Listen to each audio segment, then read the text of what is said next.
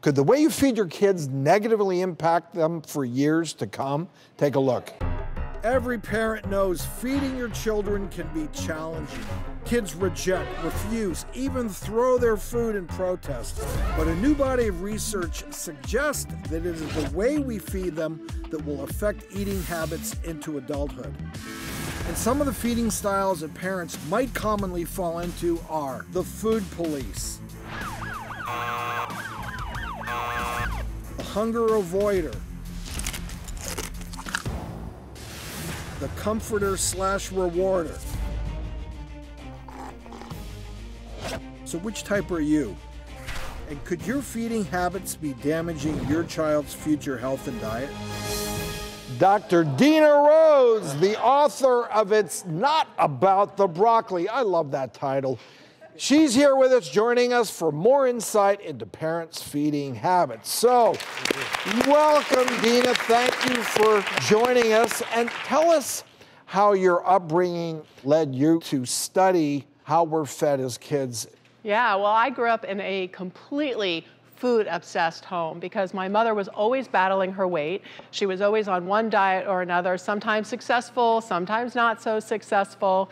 And then when I was about 5.5 months pregnant with my daughter, my mother died of obesity-related illnesses. So when my daughter was born, I just became obsessed, really obsessed with the question of how do you teach kids to have a good and happy relationship with food? I wasn't as worried about the nutrition as I was about her happiness and her habits. And I knew, because I'm a sociologist, that if I focused on teaching her the right habits, the nutrition would sort of come along for the ride. This really hits home because we all deal with this with our kids. You know, are you feeding them right, and you want to do the right thing, and at the same time you want to love them and make them happy and see that smile on their face. It's a slippery slope. Yeah, and it's sort of terrifying, actually, when I saw those titles up there, because I was thinking, oh, I do that. Oh, I do that. I do that. I have an 8-year-old and I have a 10-year-old, and I feel like whatever I'm doing it wrong. So I do some of these elements. So I'd love to start out. I know the first thing you put out, yeah, those are my kids. Lovely family. Thank you. Yes. But the first topic, I know the first kind of label people have is the hunger avoider. So tell us about that and tell us that pattern. So I just want to start by saying we all sort of suffer from all of these types in different amounts. So if you see yourself in one of them, like, don't panic or freak out, right? We all are susceptible to them. But the hunger avoider is the kind of parent who is exactly what it sounds like. You don't want your kids to be hungry at all. And for people who have sort of a minor case of being a hunger avoider, they might do something like feed their kids a snack 10 minutes before dinner, right, and ruin that whole dinner time because they don't want their kid to be hungry.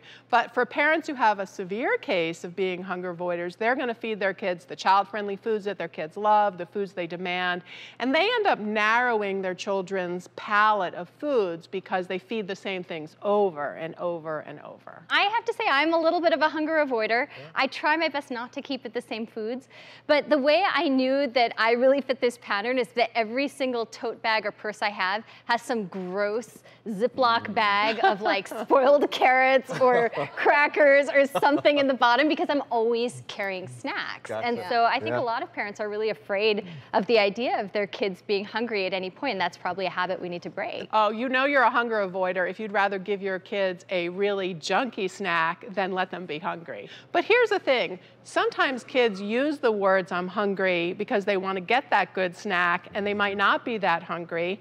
But if we feed them all the time, the second they say they're hungry, we're actually teaching them that you should never be hungry. So let's switch that around and start saying, oh, you're building a good appetite. That makes it a positive instead of a negative.